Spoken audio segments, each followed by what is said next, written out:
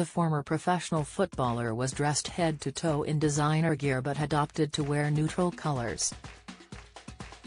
David, 47, wore a beige t-shirt teamed with cream trousers paired with tan moccasins, keeping his eyes shielded with dark sunglasses.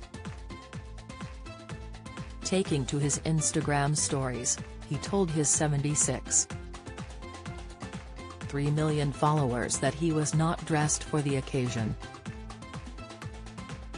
David could be seen kneeling at the wheel of the large black car, which had been jacked up for the sports star.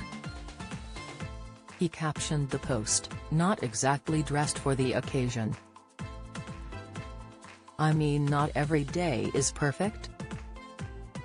His appearance in Qatar had been met with controversy after the sports star reportedly accepted a £150 million paycheck from the country.